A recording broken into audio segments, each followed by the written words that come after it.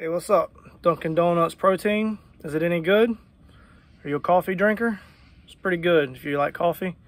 Same ingredients. 25 grams of protein, 110 calories, 1 grams of carbs, 0 fat, 1 gram of sugar, 5.5 grams of BCAAs, 2.6 grams of leucine, and 0.6 lactose intolerant.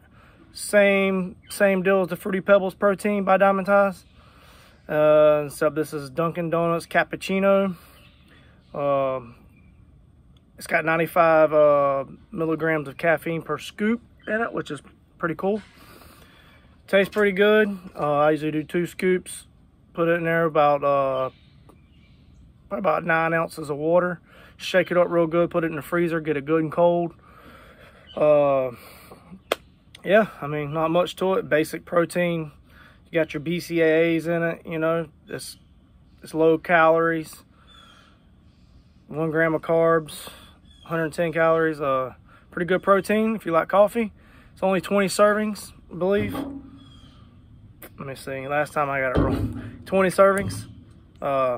Yeah, wish it was 30 servings because it goes fast and it's expensive.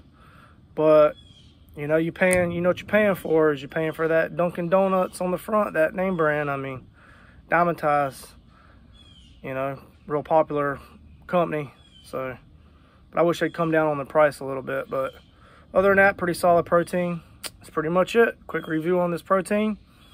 If you like coffee, cappuccinos, you want to get your protein in, put your scoops in, shake it up, put it in the freezer, get it cold. Throw some ice in there if you want.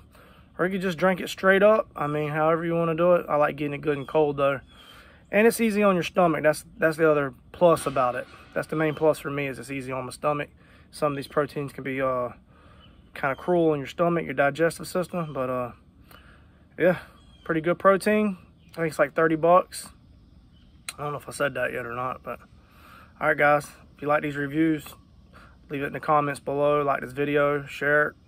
All the YouTube stuff, you know. Thanks for watching.